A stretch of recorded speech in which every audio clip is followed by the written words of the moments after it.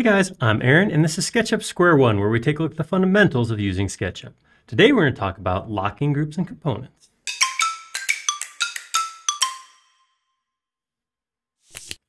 So at this point we've talked about groups and components. Anybody who's watching these Square One videos knows that once you create your raw geometry, you should put it into a component or group, because that kind of isolates that geometry from other geometry. It allows you to assign attributes and tags, that sort of thing. So it's what you should do. But there are certain situations where you don't want to let that geometry change, and that's where locking comes into play. Let's hop in and take a look at how that works right now. All right, so I made some geometry here. I made this thing, call it a base, and then some pieces on top. Maybe this is a modern chess set. I don't know, something like that. But I wanted to be able to look at some geometry and how locking works. So let's start. It's very simple. I'm going to grab one of these cylinders, and to lock something like this, I'm going to right click and I'm going to say lock. Locking an item, as far as appearance, it's exactly the same unless you select it.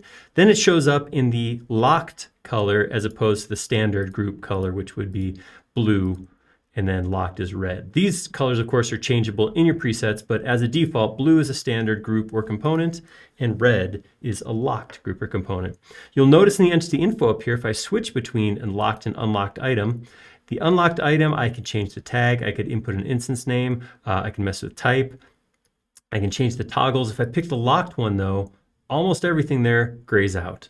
The only thing that doesn't gray out is the lock toggle, because of course you have to be able to unlock locked items, and doing so will return it to its normal state. Now, I just want to make one, we're going to mostly work with groups here, but I do want to make a comment on components. So Sumele here is not a group, she is a component. And of course with components, when you make a change to one, it's reflected in all of them. In this case, I'm going to go ahead and grab Sumele and use my move tool with my modifier key, Option on Mac, Control on Windows to make a copy. If I lock one copy, one instance of Sumele, it does not ripple through and lock others. This is just a note.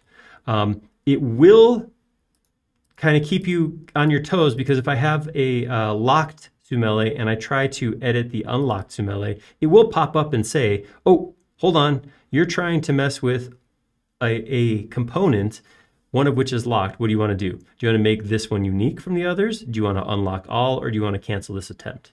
So hitting unlock all, of course, is going to unlock all the Sumeles and allow me to edit them.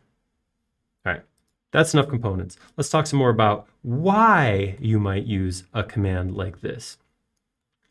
All right, so in here, if I was to zoom in, if I was playing around with these pieces, and maybe there's a group here, this is where I run into, ooh, maybe I should have used lock there, is maybe I have a group of these pieces I want to slide over. So I'm going to grab these ones right here. I'm going to click on move, and I'm going to move this over like, whoop, whoop, whoop. The floor is going with it. When I did that group select, I grabbed the ground underneath. I didn't see it because I was zoomed in tight. This is a big part of why you might want to use this tool. If in that same instance I select and lock, okay, my ground's locked. Now if I zoom in here and I do another group select and I go to move it, I'm just moving it, the ground stays where it is, because even though it's selected, it won't move because it's locked.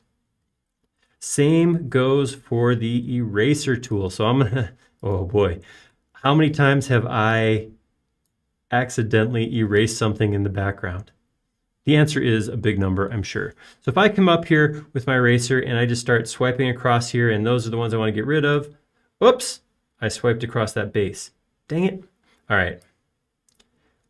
Undo erase. And this doesn't have to just be for background. I'm using an item in the background as an example, but I could actually say, okay, I want to lock because I don't ever want to accidentally erase. And while I come over here and work on these cubes, these cylinders are perfect, so I'm going to lock them also. That way, if I come over here, I'm like, I don't want to get any of these. All these blocks should go away.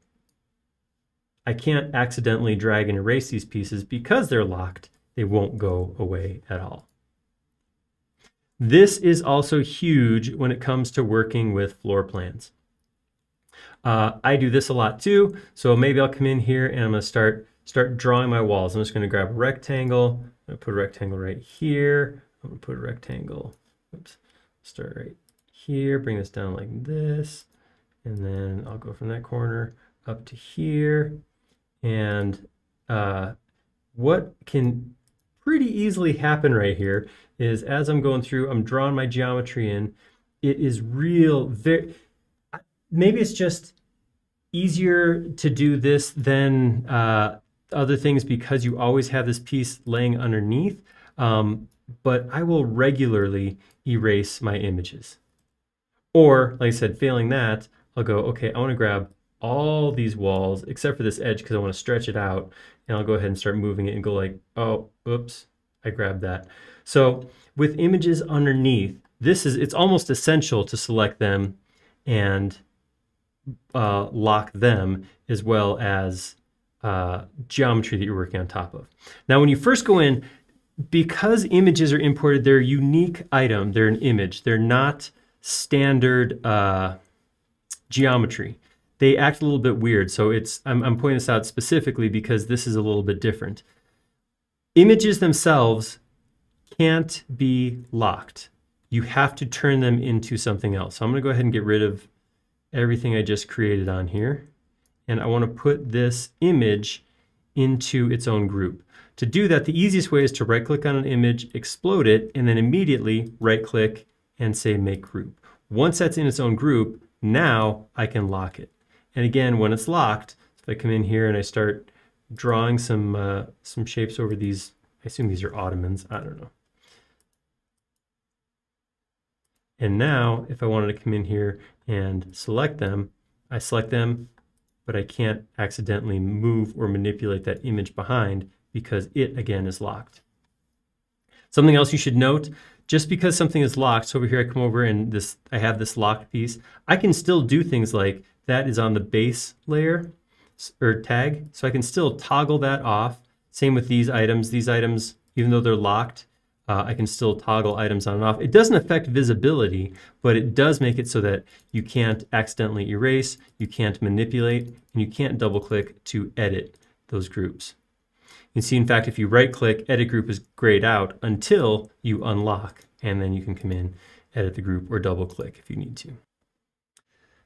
So that's about everything I can think of when it comes to locking geometry. Like I said, it is a tool that you're going to want to use because especially when you're like, I remember when I was first using SketchUp, I did it all the time where I'd zoom in to work on some details and forget about the fact that that surface that was the back of my screen was actually geometry that I could manipulate. Or that when I did a group select, I was selecting through the model and getting geometry on the back side of the model and manipulating it.